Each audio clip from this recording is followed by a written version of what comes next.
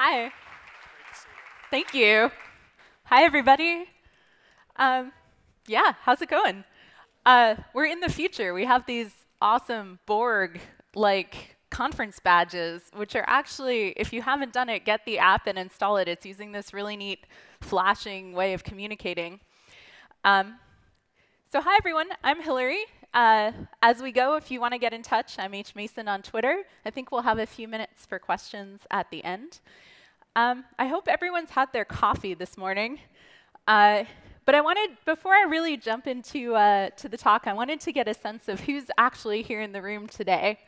So how many people here are developers? If you don't mind just putting your hand up. All right, this is awesome. How many people would say they're more on the data science side? We've got a few. OK, you guys had better clap. All right, and how many people here on the business side? OK, cool. So developers rule the room, and that is awesome. All right, so I'm going to talk about the future. It's a privilege with a keynote to be able to open up something that hopefully will lead to a lot of discussions for the day and to help frame the conversation here at the conference as we go. And in order to talk about the future, I wanted to start in 1880. This is the United States map in 1880. And they had a really hard data problem to solve. The 1880 census took 7 years to compile. So just counting all the people in the United States at that time took 7 years. And yet, we have a census every 10 years. And population grew like mad in the United States between 1880 and 1890. So this was a big data problem. It was not going to be possible to count the population in time for the census to start over again. And no matter, technology could solve it. There were several reasons why at that point in the late 1880s, the first sort of data engineering projects started up. We had industry, we had easy access to factories and machinery, and we had people who were capable of thinking this way. This is Herman Hollerith. He's a New Yorker. And he came up with an idea. He was inspired to create this patent called The Art of Compiling Statistics. You can actually go read this patent. It is fascinating, and the drawings are incredible. And this is a patent for a machine that will count the US Census. In the patent document itself, it is a special purpose computing machine for counting people around the country.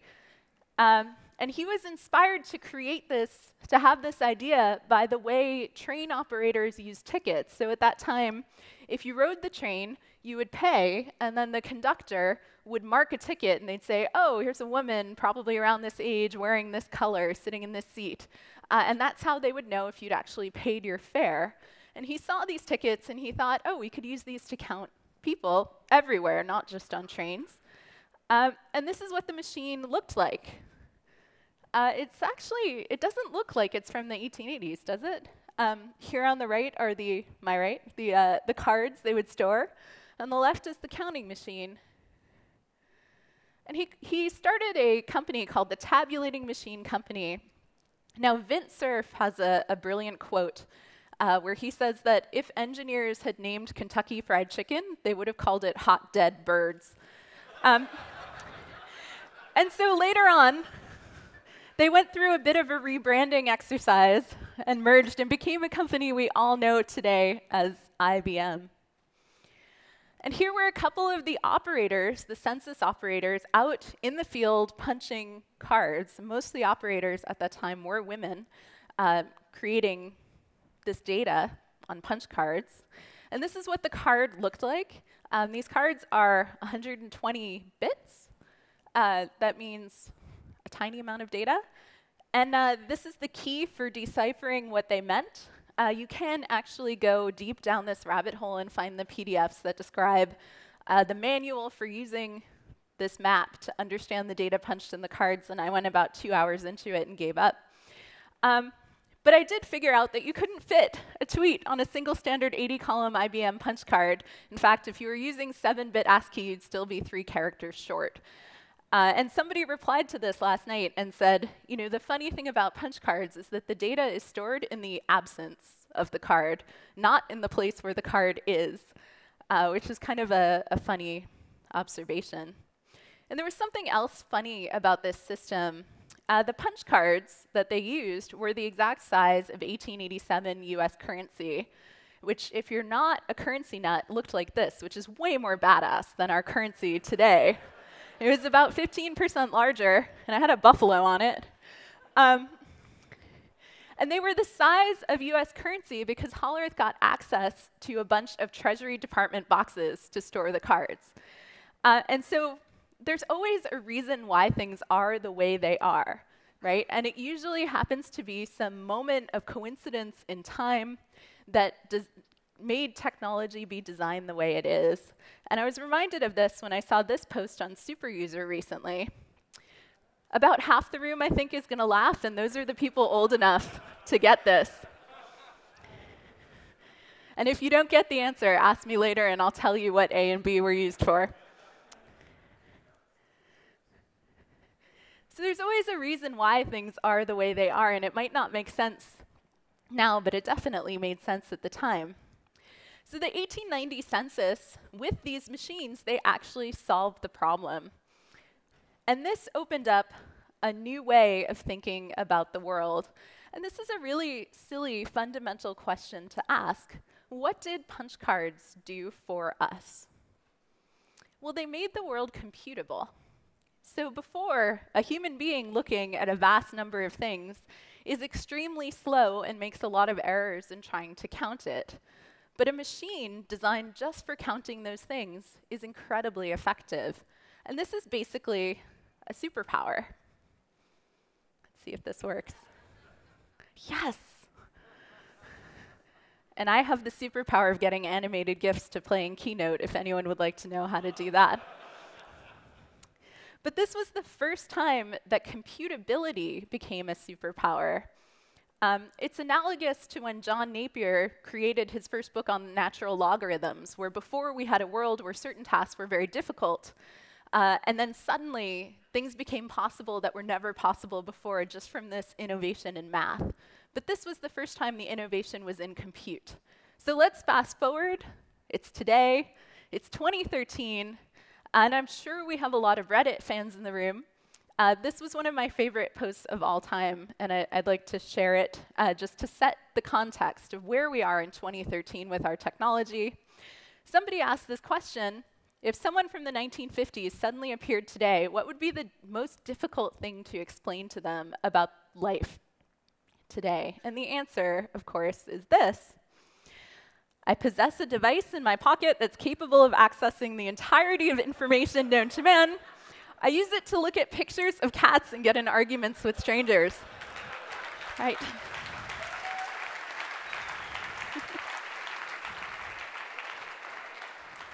We've made the world computable, and this is where we've gone. So no discussion of this is complete without making fun of some buzzwords. And big data is a term that bothers me, and it bothers me as an engineer. It bothers me because it is so indistinct. Like, how big does it have to be big? And some people believe big data is data too big to fit in Microsoft Excel. And yeah, that's one definition. Another is data too big to fit on one computer. For analysis. And that's a more engineer-friendly definition. It means you need specialized infrastructure, software and hardware in order to work with a data set of that size. But it's still problematic because what this computer is capable of is changing rapidly. And I can do analysis on my MacBook Pro laptop today that I used to have to use a really fancy machine for 2 years ago. And big data is just getting bigger. So I like to use this definition that big data is data made useful, by which I mean the infrastructure exists for us to ask questions of the data and get the answer back before we and our frail human minds have forgotten why we asked the question in the first place. So big data is data that is useful to us in our frail, creative, human cognitive state. And we've seen the emergence of people who have these, I heard earlier, crazy map-reduce question-asking skills. These are data scientists. I guess that's my job title now. So data scientists are people who blend skills that haven't been blended before. What data scientists do has been possible for many years. And we've seen it be very successful, particularly in fields like finance. But what data scientists do today is blend together the mathematical ability to write predictive algorithms with the engineering ability to get the data out of the database and into a useful form, and to run those algorithms on that data. And then they also have that ability to ask good questions. And we might call that domain expertise, or we might call it the social science side of data science. But it's those capabilities in one professional. But I don't think that's enough. So this is Obama on the campaign trail in the first campaign. And I love this photo. It's a little hard to see on these screens, so look at the side, because every single person in the audience there has their device. So Obama is creating his set of media and data around this event. Every single person there is creating their own set of data around this event. This is social data. And more of our communication is moving online. I'm not going to try and come up with a specific statistic, but I believe we all know this to be true. We communicate mediated through devices. So today, the analogous question to what did punch cards do for humanity is, what does big data and social data do for us? Or what can it do for us? We are making our humanity computable. And we're able to study human communication at the scale at which humans are communicating. I find that mind-blowing. We're understanding the monkey. And this field is being called computational social science. On the academic side, it exists at the nexus of many different academic fields: physics, computer science, political science, anthropology, people using the same algorithmic techniques on the same kinds of data to come up with new ways of looking at systems and humanity. I've seen people who work at startups that have sensors on people's bodies do with one query what hundreds of millions of research dollars couldn't do in the scientific community. It is really exciting.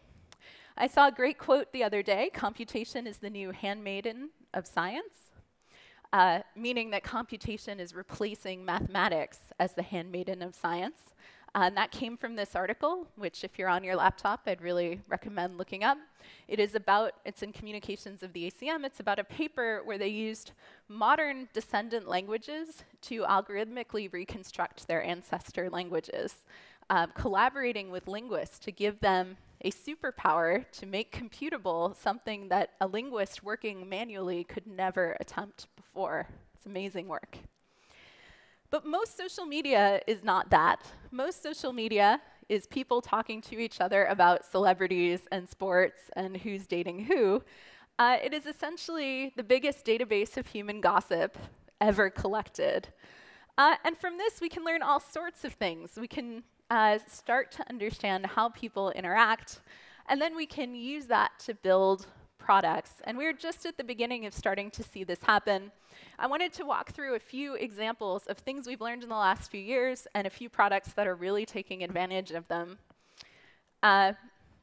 Looking at these dimensions, we can, and this is not a formal academic taxonomy, it's something I made up to make this presentation narrative work, but we can look at time and space, the two fundamental dimensions of our experience, and we can add in the human ones: identity, communication, and emotion. Now, I'm going to share many examples from Bitly. I've been the chief scientist at Bitly for 4 years, and I'm scientist emeritus, meaning still working with them. Bitly has great social data, and it was an accident. So I'll tell you how that happened briefly. Bitly makes big things small, and then you share them on the internet. When you click a Bitly link, you get a 301 redirect somewhere else. And these links show up everywhere. They're used by a lot of different people. And on all sorts of different platforms and for different use cases. And even in places like this, I put a little paper doll dress on her because the point was not the lady in her underwear, but rather that behind her in the preview for Star Trek was a Bitly link. Okay, this is winning the internet. And there was a secret trailer for Star Trek Into Darkness. I'm a huge Star Trek fan, so this made my year. So this, entirely accidentally, gives us insight into how people are sharing bits of content across all the mediums that people use to share bits of content. And it really wasn't designed that way. It is a global phenomena. This is actually from 2011. It is a map we made with just points by latitude and longitude. There's actually no geographic map here, from 1 hour of clicks. Like New Relic's website traffic, it's used more in the countries that speak English, and then Brazil and Japan, places that love the internet as much as we do. This was a total surprise. Bitly happened at a confluence of events in time and the internet community where it was able to scale very quickly and become something that is uninteresting when n equals 1, but very interesting when n equals tens of billions. So in time, what can we learn? And this is, I think the Red Sox did something interesting yesterday. This is so there are people from the East Coast here. That's great. This is a graph of clicks per second, that is attention across the entire social web through Bitly's data to the phrase Red Sox, with a huge burst at the end when they actually won their game. You can play with this yourself at rt.ly. This is how people share on social media in time. The half-life of posts on Twitter is 2.8 hours. That's in the aggregate, though. The most important thing is to share when everybody is awake. And you can jump in and see usage peaks during business hours. It's more diffuse for Facebook. Tumblr parties all night, probably because of their demographics. And the way we use our devices change our behavior, too. That is, I lost a big bet on this one and had to buy a lot of beer. But tablets are used more in the evening, and they're used to look at more consumptive material, not as active. Desktop machines, meaning laptops as well, are used during the business day. People use their mobile devices whenever they're not using something else. And the way people use these devices is really interesting in that the Kindle is used unlike any other device, but iPhones and Android phones are used exactly the same. No surprise there. So time is an interesting dimension, and I wanted to call out, or I'm not going to call out the most frequent project with time, which is high-frequency trading. We all know that exists, and it's not that interesting. What's much more interesting is Lauren Talbot at Data Gotham. She worked for the New York City Mayor's Office of Analytics for the last 2 years, and she's now a student at the new Cornell Technion in New York. And she talked about this project they did where they were worried about ambulance response times in New York City. And as a resident of New York City, I too am worried about ambulance response times in New York City. And part of the problem was the calls get handed off to they go into the central 911 response operator set. They get handed off to the police department, the fire department, EMS, depending on what the nature of the emergency was. And they looked at this process and tried to connect what the flow of calls looked like. And this meant, in some cases, taking PDFs and making them something they could actually compute with. It was very messy data. But she and her team managed to figure out how to link it all together. They were able to do things as simple as change the order of the questions the operator asks when you call in, and which agencies handle which kinds of responses. And they reduced ambulance response times by a minute in New York City. It's a huge deal. That's saving lives. In time. And she gave a wonderful talk about it that's on YouTube if you're curious about the project. And moving on to geography, this is a 3D print of clicks from last January in Texas, normalized. But I love this because, one, you can touch it and it actually hurts. It's a PLA, it's kind of hard. Second, you can see that Texas is a really interesting state. It has multiple population centers and multiple big empty spaces. The communications of Texas are not evenly distributed, and they really are very urban. And we can see this if we look into the way people read about different topics, right? So I love pizza. I'm from New York. You probably got that already. This is what people read about if they are reading about pizza in New York City, right? It is cheap, and it has cheese on it, and it's good. And by the way, if you ever visit New York and you want New York pizza, it's all New York pizza. Like, there's a place on every block. It's great. And it shouldn't cost more than $2. But here in San Francisco, this is what passes for pizza.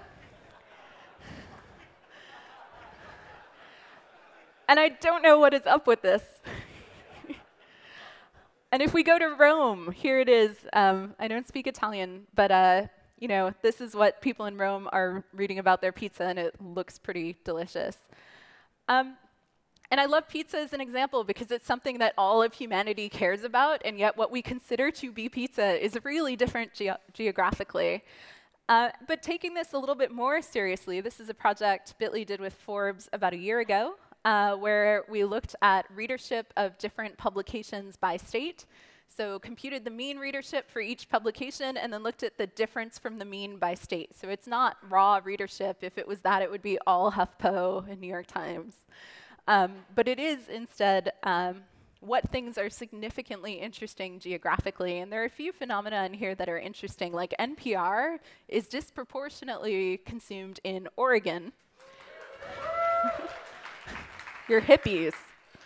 The New York Times in New York, Fox News in Texas, no surprise, right? And my favorite is The Onion in Wisconsin, which Wisconsin's awesome, right? And so improving on this idea, the team just released a real-time version of this. This is actually another animated GIF. So you can go search for Bitly Media Map, and you can see this. And it's using a 10-minute window of influence, so giving a real-time version of the same data. And just because we are nerds, if you want to get into the tech details, this is using a really neat real-time in-memory database that Bitly came up with for storing non-stationary categorical distributions. That is for getting data intelligently built into the key value update of the database. So it's cool stuff, and that's on GitHub. All right, so geography, we take this for granted. I've been told not to use this as an example. This is the Google Maps traffic layer because nobody thinks it counts as data anymore.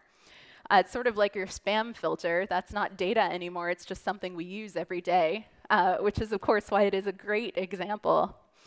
Another good example, I've heard that weather is a foreign concept here in California.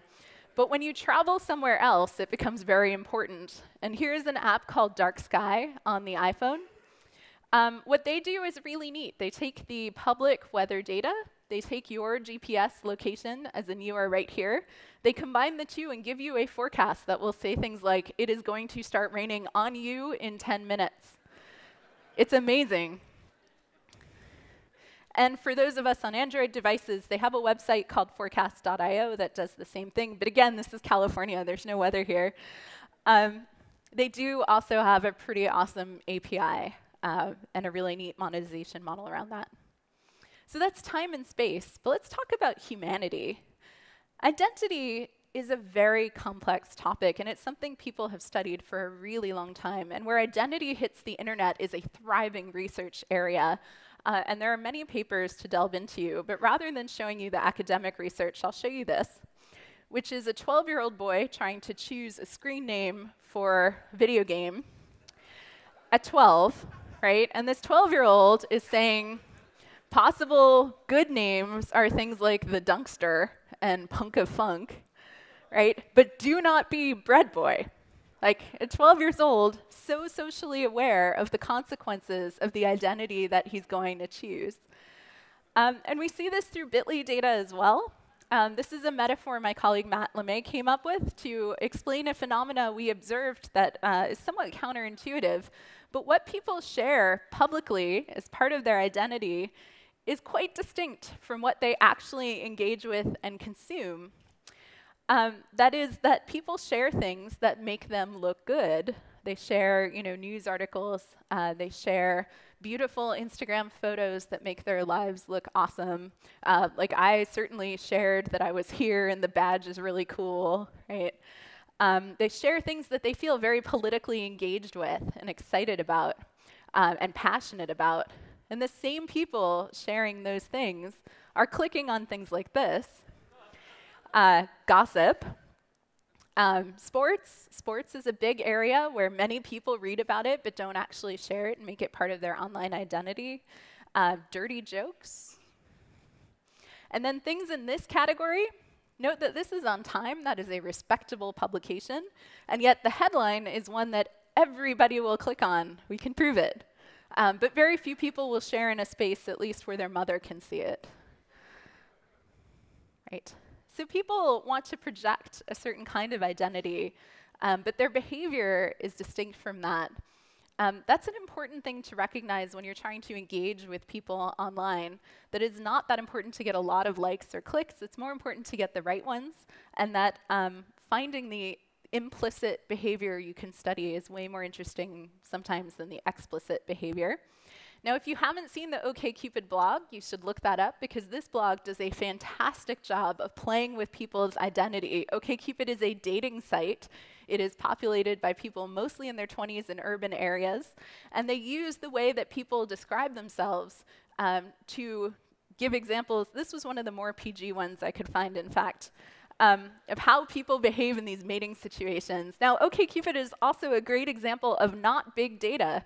In fact, their data fits on one machine, and yet they produce amazing work with it. So social community, I wanted to bring up a principle called homophily, which is something we observe often in social networks. And again, an anecdote to illustrate. For this young woman, any white person on Twitter is, in fact, a spam account. So what homophily is essentially the notion that like groups with like. The way I use a social network is probably very similar to how you in the audience use your social networks, which is probably similar to how your friends use social networks. But that is not true of the average or median user. When you pick someone at random, they use networks very differently than you do. And I believe this is why so many people are surprised by how their children use social networks, because your children are actually not adjacent to you. They're adjacent to their peers. They will use networks quite differently. That doesn't mean they're smart, though. Another example is this guy on Facebook who held a funeral for his fish. And of course, the words are all messed up here on the big LED display, but the best part is the comment at the bottom that says, "May God rest his soul." I do not know these people, but I want to. If you want to play with this idea, there's a website at tweet.onerandom.com, and all it does is sit on the Twitter public sprinkler hose and show you random tweets. And just to make this point that people are, in fact, nothing like you. And it's running on Heroku, so hopefully it'll stay up if everyone goes and looks at it. So one project I wanted to talk about is actually by Gilad Lotan at BetaWorks. They're working on a product called Giphy. And if you gain nothing else from this morning's session, you will at least now know that there exists an animated GIF search engine. It's called Giphy.com. And there are actually people employed as animated GIF editors who work for Giphy.com, where they find the animated GIFs and manually tag them. And they have a really wonderful set of data. So he did an analysis where he was quite surprised to find, this is Gilad's work, that the use of the word funny is really different than the word LOL, right? And he was really curious about this, because intuitively, they seem to mean the same thing. But he found that funny was people laughing. It was ha-ha funny. And LOL was sort of the WTF, like wacky stuff going on. And this is another talk you should watch if you're at all curious about this phenomena of what we learned from language. And this seems ridiculous, and in fact, a lot of our work at Bitly was on very ridiculous data, but it is teaching us something important and fundamental about how people are communicating, which is ridiculous. And so looking into emotion, just one example here, this is actually from the University of Vermont. Peter Dodds and Chris Danforth have a group there. They created something called the hedonometer. That's another word that actually was first used in the 1800s, but they've actually built it.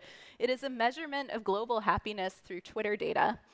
And you can just go look at it. It's hedonometer.org. And you can see, it's very hard to read, but they'll actually show you for each day the words that made people happier or not happy.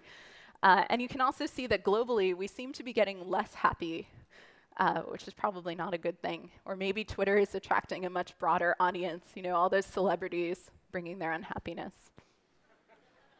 I don't know. And so Bitly also has a little product around this called Bitly for Feelings, where you can, instead of sharing a link with a bit.ly domain, you can pick a domain like yay this that says, I really like what's at the end of this link, or boo, you can hate tweet now without fear. This is giving multi-dimensional sentiment information, and I've traditionally been very skeptical of sentiment analysis. and also wondered why we only look at positive and negative language. We don't look at, angriness, excitement, happiness. They're all different emotions. And all the data generated by the system is open source. So I think people build some really cool stuff on it. Now, a lot of people are into the quantified self movement. This is largely around managing emotional and physical health. And I'm so grateful to the people who are crazy enough to log everything they eat and every step they take, because we are going to learn so much from the data that those insane people generate that will benefit the rest of us in a really fundamental way.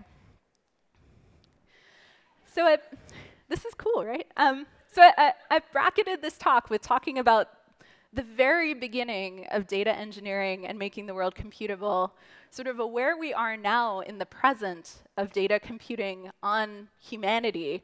And I'd like to say just a few words about what's next, or where we can go with it, because I am a huge optimist about data. I believe that we really are close to using it to make our lives better, to eliminate cognitive drudgery, to affect our health. But there are a lot of challenges. And I did want to call out a few. One is privacy, and this is a whole topic on itself. Again, we held a panel at Data Gotham on the topic, and the panel, after an hour, could barely establish what questions they should be asking each other, rather than even approaching answers. It's a very difficult topic. But I believe there are two ways to think about it, and it's not really privacy in the traditional sense. It is privacy in the sense of what data exists about me that I don't know about, and how far away from me can that data go outside my control and knowledge. And we need to solve that as the people who are building applications so that people trust us with this data. Another fear is creativity, in that often when I talk to folks on the marketing side, they say, well, they're just going to use data and they won't need us anymore because we can A/B test. I just want to make the point that data will tell you whether to choose A or B, but it will not tell you what A or B should have been in the first place. Data is a tool for improving our creativity, much like the structure of poetry, for giving us bounds in which we can think and create. And in order to explore some of that, I have a hack called Goose, where I took all the books on Amazon's, all the books I could get out of Amazon's API, which was about 300,000, and present them to you purely randomly as a protest against the poor quality of their recommendation algorithms. And so far, we've had a few thousand people look at Goose, and I've made about $100 in affiliate fees, mostly from people clicking through to buy entirely different things, including someone who actually bought a pound of underwear. But it's been a really interesting exploration of the ways that we can question the tyranny of the algorithms. And the final point, and one that I think is most important for this crowd, is we need the tools to do this well. This is not a joke. This is real, right? So Hadoop, help, screw you. And to their credit, Cloudera fixed this a few months ago. But this is actually real, right? The skills you need to do meaningful data infrastructure work today are pretty hardcore engineering skills. And that unnecessarily limits access to this kind of work to a small subset of people who are happy to wade through this kind of system. We need to make it so easy, it's like playing. It's not, like building a bridge, it's like building your cat out of Play-Doh. And when we get that in the hands of people, amazing things will happen, just as they happened when Microsoft Excel became standard in every office. And suddenly, it became mandatory for every modern office worker to know how to use spreadsheets, which used to be the domains of accountants and fairly specialized thinkers. We need to do this for data computing as well. So now we can ask the question, what does low-friction data computing actually do for the world? And by low friction, I mean easy to set up, easy to work with, low cost. Well, something like this. All right, enough with the animated GIFs. It's up to us now to actually build this stuff and to do it well in a trustworthy and mindful way. And there are tons of hard engineering problems that remain, problems that intersect with things we all care about, like our life in urban environments, our health, the way we spend our time, and how effective we are in our relationships and things like that. And there are tons of opportunities to give ourselves superpowers. and I'll end there. Thank you. I hope you had fun with this. If you're smiling as you walk out the door, it's a good thing. And I hope everyone has a really great day at FutureStack. And I'm Hilary. Thanks so much for listening.